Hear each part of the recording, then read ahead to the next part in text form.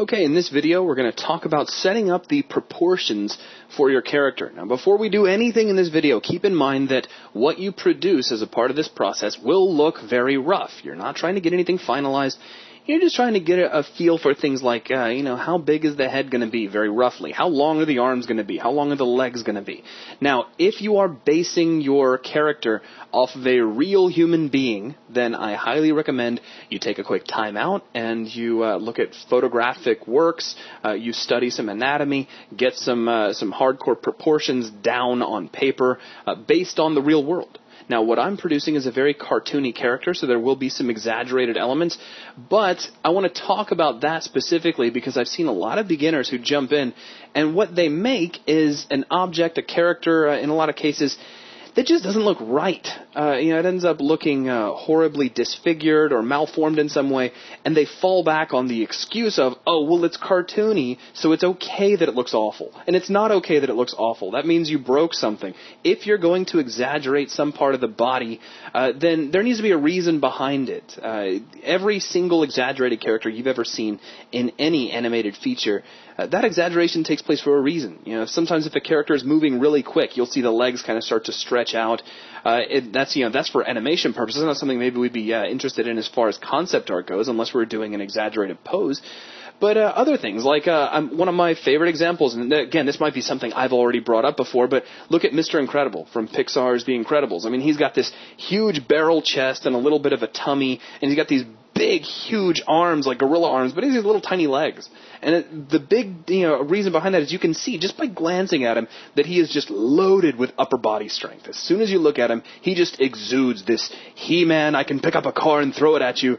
But his legs, which are generally, what do you use your legs for speed and things like that, they're not predominant on the character. And then you look at Mrs. Incredible, and she's very long of leg, and her arms are also very long and slender, and you already get an idea that she's a bit more of a runner, and then that whole kind of stretchiness is already kind of implied in her design. So keep things like that in mind while you're deciding upon your proportion. Okay, now enough talk. Let's jump right in. I will start off by creating a new document, and I want my sheet of paper that I'm working on to be taller than it is wide. So the dimensions that I initially came up with were 1280 by, actually, that's the other way around. It was 1024, by 1280. Now, you can go with this if you want to, like for an initial work. I quickly found out that I just wanted more pixels. I wanted my image to look sharper than that. So let's take this and double it to 2048. And this will be, 2560, I think? And we'll click OK. And there's our sheet. Now, right now I'm recording at 1024 by 768 resolution. So to see the piece of paper this size, you'll notice that I've got to be zoomed just incredibly far out, which is not really a problem, just something to keep in mind.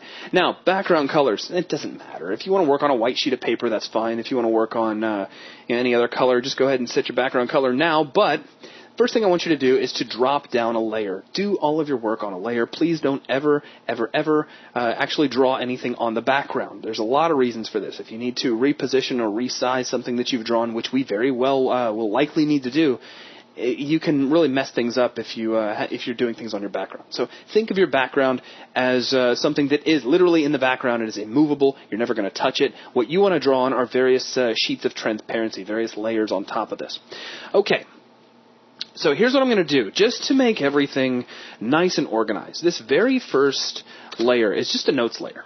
And if you don't want to do this on your computer, of course you could do this with a sheet of paper. Generally when I'm doing this for the quote-unquote real world, I'll have a sheet of paper with all my notes on it. But because I want you to see my notes, we'll add a layer for these. Now, what are some of the things that are important for my Goblin character? These are, various answers to questions that came out when we were designing the character, like the 20-question process. What did we decide on? Well, we knew that he's not very strong. He's small. He is not very intimidating. And yeah, I'm actually going to try to write out. I already misspelled it. Isn't that terrible? It's when you're talking and writing at the same time. So not very intimidating. I want him to be kind of fat. So have kind of a paunch, like a pot belly. So that's going to be, a major thing. That's something that I want to be very kind of dominant about him. I want you to look at him and go like, oh, wow, he's absolutely harmless because, he's this kind of fat, weak-looking critter. But I still want him to, look like he moves around in an outdoor environment. So while I want him to be fat, I want there to look like there is some sort of muscle structure underneath. So muscles equals some. We'll keep this very general. So he's got, a little bit of musculature about him, but nothing very heavy. Enough where you can see that, if he needs to, he could scamper up a tree or, run away from you for, a short distance before he had to put his hands on his knees and pant for a while. He can still hunt for his food, but overall, he's kind of a well-fed, pot-bellied goblin. That's what we're going for. Jot down as many of these notes as you can, really. Anything that you can write down is going to help you. Now, I'm not going to write down absolutely everything I could because we could spend a really good chunk of this video writing stuff instead of drawing, and I'd rather get down to the process. But some other things that I think are going to be really important for our character is long arms. I'll just turn that into an M. Okay, that's awful. All right, so long arms. Now, why do I want long arms? Well, I'm thinking that he should be kind of long of torso, kind of shorter legs. I don't want his legs to be extremely dominant. He's not much of a runner. He's not the kind of thing that's, going to leap away from you like Spider-Man or anything like that. And he's kind of dopey looking, and the long arms will also come in very handy for expression. If he starts talking with his hands and flailing his arms and his hands around, having those longer arms will really make that look exaggerated. So that's, I have that in mind. And as the kind of converse of that, he's going to have kind of short legs. So this is going to give him almost a monkey or a gorilla-like stature, where you got the little tiny legs with the overly long arms, so he can reach out and grab things. Now, when you're jotting down these notes, know going in that everything you write down might change at some point. You might think that everything you've created here as far as your list of important stuff is great, and that's the final idea, and then you might draw it and go, that's not really working the way I thought it would. Just a side note, and this is about drawing in general, not even necessarily about this stage, but about everything you do concerning drawing. Don't ever, ever, ever get attached to anything you've drawn. Every single line that you make might need to be destroyed at some point. And I know a lot of people who, when they first get into drawing, they're way too demanding of themselves. They think to themselves, every single pencil stroke that I make needs to be a work of art. And that, my drawing needs to look finalized and beautiful the whole time I'm working, and that's never going to be the case. And that will throw off a lot of people who are getting into drawing because they get very early on in the process and they think, this is just not looking the way I want it to. They'll crumple up their paper, throw it over their shoulder, get frustrated, and then go watch TV for a while because they're just not getting the result they want very quickly. Drawing is not an instant gratification process. While you're working, especially in these initial early stages, your work is going to look bad. It's going to look very rough, very sketchy, but that's what you want. You're building a rough, sketchy framework upon which you're going to build a nice drawing. Now, why am I telling you that? As you are working, you may, especially if you're a complete beginner, you may come up with some pencil strokes or a little sketch or part of your character that you're really proud of. This little arm that I've drawn is the best arm ever. I'm never going to be able to create an arm that good again. And because of that, you will go out of your way not to erase whatever that feature is because you've done such a good job on it. That's a bad mentality to fall into because later on you might find out that while you did draw or render out that particular aspect of the character or object in a really fantastic sort of way, it's not working and you're going to have to erase it.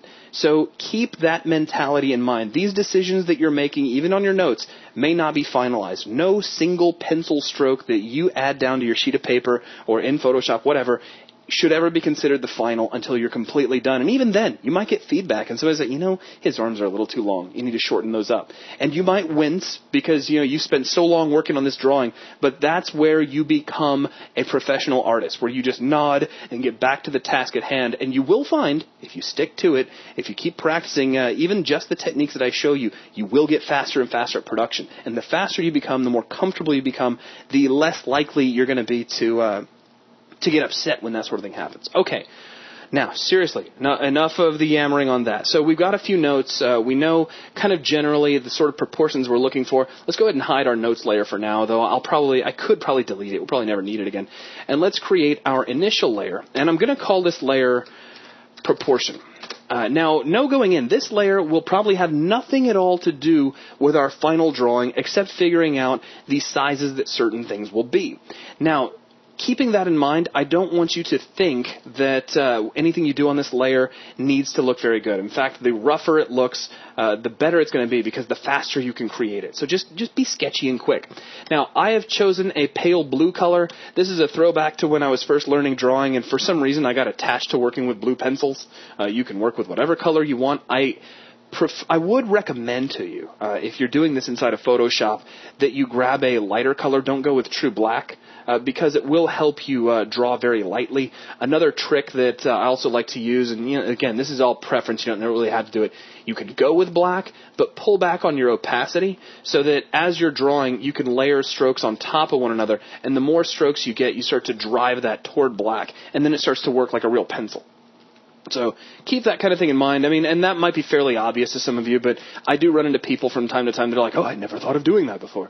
So, just food for thought. Now I'm going to switch back over to blue, and I'll go with a darker blue this time, though a little less saturated, and then we'll just use the opacity trick to get varying levels of shaded and light and dark colors. So, for proportions, all we're doing here is we're determining the size of various parts of the body. We're not worried about poses.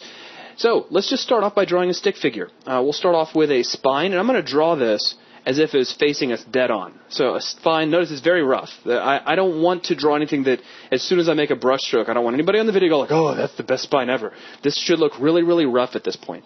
Now, a lot of people when they're drawing stick figures, they'll do something like this, and because I'm going to erase it at some point, I'm going to create a separate layer. I've seen people draw stick figures like this. This is your quintessential stick figure, That's not really the kind of stick figure you're going with. That is not a structure that we can really build off of. Your shoulders don't start from the same position. Your hips are in two separate positions. They don't start right in the middle. So you don't want to start a stick figure like that. Now let's go ahead and throw that layer away. And keeping that in mind, what we can do is create a line and a line out going to our shoulders. And your shoulders kind of drop. Take a look at the orientation of your collarbones. They kind of swoop out and then start to point down a little bit. So we can make a couple of lines that swoop out. Don't worry too much about the width of them. Just point them down slightly and then draw a little circle for your shoulder joint and call it even. For your head, draw some sort of circular object. If it's too high up, don't worry about it. I wouldn't even worry about a neck at this point. Unless, like some in your notes maybe, if you're building some big oafish football player linebacker, and usually their trap muscles go all the way back up into the back of their heads, and they look like they have no neck whatsoever. In which case, that might be an important aspect of your character, so you might want to start drawing some lines that would really kind of illustrate that big wide neck. But since we're not doing that, I'm not going to worry about a neck right now. We'll do the same thing we did for the hips as we did with the shoulders. So we'll draw a couple of lines kind of branching out. We'll draw a little circle for the hips. And now let's do some proportional lines for the length of our arms and legs. So we'll say that our arm goes down to about here, and this arm goes down to about here. And somewhere along the way, I usually go about halfway plus a little bit upwards. We'll draw an elbow. And then at the bottom of this, we'll draw just a little diamond-like shape for a hand. Now let's do some legs.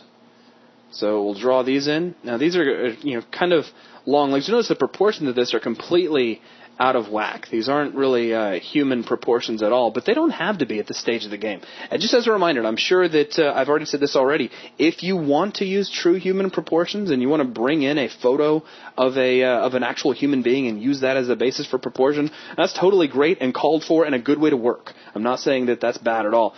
But if you want to work this way, a cool little thing that I like to do when I'm deciding on proportions is just come up with a very basic stick figure shape like this and then use tricks and tools that Photoshop has on hand to make the most of it. Now, if you don't have Photoshop, if you're doing this on like a piece of tracing paper, every change that I make will just simply require that you lay down a new sheet of paper and draw out a really quick stick figure. But if you think about it, you can draw this stick figure very quickly. So if you think, oh, the arms need to be shorter, but I like the rest of the body, cool. Throw down another quick sheet of paper, draw out the body, the legs real quick, and then draw it with shorter arms or legs. Now, what I'm going to do is I'm going to get out my lasso tool. And let's say that, maybe my shoulders are a little bit wide set. They're kind of going out a little bit far. All right, well, we'll just draw a quick lasso around this first arm, and I'll hit Control-T. And because I don't want anything to overlap right now, we can rotate it a little bit, and then we'll move it inwards a bit.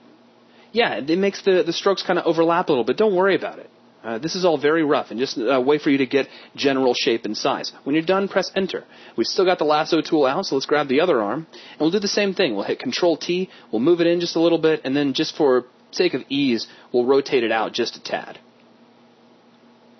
Now, I kind of like the long arms, but I think maybe the legs are already a little bit longer than what I had in mind, and the hips are already maybe a little bit wide set. So let's just keep on doing what we're doing. We'll just draw a quick lasso around. Now, we can hold down Control if we want to move very quickly, and then hit Control-T, and I'll just hold down Shift, and we'll shrink this down a little bit. No, not too much. Maybe something like right about there. Press Enter, and now just do the same thing and make the other leg line up as well. So we'll pull in the hip, Control-T, hold down Shift, scale that down a little bit as well. I'm not really convinced as to whether or not the spine is too long yet. Maybe we should get in a few more shapes, but it does kind of look like maybe the head is maybe a little small for what I have in mind. Maybe it's floating a little too high in the air. So just keep on working. You know, grab your head, hold down Control. You can drag this down. You can hit Control-T. Size this up. If you hold down Alt and Shift, then you can scale up from the center, which can be kind of useful. I mean, that's a little big. So just find some happy medium that you're satisfied with. Press Enter, and there you go. So you're starting to get, better skeletal structure for the proportions that you have in mind. Now, just looking at it again, I might take my arms and make them a little bit shorter. So real quick, Control-T, and we'll just Shift drag this in, and you'll notice because of the positioning of my lasso, how I ended it right up here near the shoulder, I can pretty much just scale in, and it shrinks down really well. So let's make that just a tiny bit shorter, and we'll press Enter and grab the lasso again, Control-T, and we'll just shrink this down a little bit too. So there you go. You're already getting kind of a really rough general idea of how long your limbs are going to be. Now, there's other aspects to consider, too, with proportion. It's not all about the length of limb. Now, in our case, we know that we want a pot-bellied critter. We know he's got to have kind of a big tummy, so that's a consideration for us. So let's go back to drawing. Let's hit B to get our brush tool out. And let's start creating a belly. Now, it might be a good idea if you don't want to disrupt your skeletal structure with features like this, just drop down a new layer. So let's maybe draw a circular shape for our belly, and let's see. Now, I'm not seeing anything. It's probably because I've done something silly here. Oh, do I have something selected? Yeah, I did. Hit Control-D every now and then. If you ever draw and you don't see any lines coming up, it's possible that you have something selected. Hit Control-D and then try to draw again. So let's say our belly kind of goes out over our hips. But we're going for that pot belly look. We don't necessarily want him to be, hideously obese, where it's just flesh everywhere, like if he couldn't fit into a phone booth without. Well, never mind. We won't get into all that. So we'll leave his shoulders still kind of thin, and his shoulders might already still be a little bit wide set. But we'll have this big kind of predominant belly, which we can kind of already flow up into the shoulders and get an idea of what the torso itself is going to look like, and then we can pull that up into a neck shape. And this is just creating very basic shapes that will represent what some more of our proportions are going to look like. Other features more than just length of various limbs. And I like where this is going already. I like the shape that we've got going on here. Not really sure about size of head, but I think that's enough to work with for now. Now, this is, again, we're just trying to come up with size and positioning. This isn't even our pose yet. We're going to be creating our pose based on the proportions we create here. So I can't really think of anything else I want to change here. I think, in general, I'm okay with this. I'm not sure about these legs. Let me grab the legs. We'll get the lasso tool out again. And I'll grab them both this time. And let's just shorten them up from the bottom.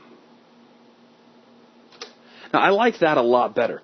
Just making those legs that much shorter really makes that belly kind of stand out. Like, he's really got a punch. He's not really here to run a marathon at all. He's here to kind of waddle around and look funny. Now, in doing that, it looks like his arms might be even longer than I want them to be. I don't necessarily want him to go down past his knees, and if they rotated down and he straightened them out, it looks like he could probably make them go down that far, and that's not really what I'm looking for. So let's go back and maybe shorten his arms up just a little more, and you'll notice that this workflow that I'm using has a lot of back and forth. I mean, don't ever decide on any one thing until you've really been working with it for a while. So we'll shrink that in. And I think we're starting to get a nice proportion in place. I think it's starting to make sense. We've still got overly long arms with short legs. We've still got our big paunchy belly kind of accounted for.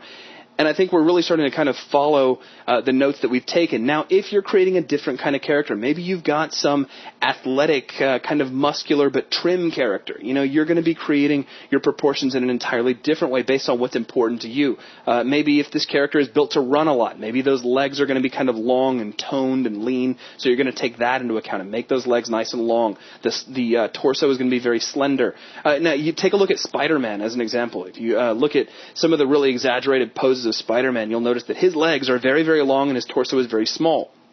But why? To kind of give you an emphasis on, those really, outlandish poses he'll get into where he's flinging a web and his leg is up over his head. They give him that kind of monkey-like look by really stretching things out. So take stuff like that into account when you're coming up with these proportions. But I think even from here, we've got something that I like. So what I'm going to do is take layer 1 and hit Control E and crush that down into the proportion layer. And I think we've got something to work with. So we're done as far as this step goes. You might want to work a little bit further. If you're unsure, if you're like, well, I've got a structure here, but I don't yet know if it's going to work, that's fine. That's a completely valid way to think about it. You may not know whether or not something is going to work until you've gone a lot further into the process of actually creating your character. So just as a reiterator, keep in mind that every single pencil stroke you create may not actually work. It can't really be thought of as the final until you get done and you've received a bunch of feedback and you decide finally once and for all whether or not something's working or if it's not. So if you're unsure, get something that you think is going to work, that you got a pretty good feeling about, and move on from there. And you'll find out if it's working as you progress. So that is going to wrap things up for this video, where all we've really done is just created a very basic proportional structure, and from here we're going to come up with our pose.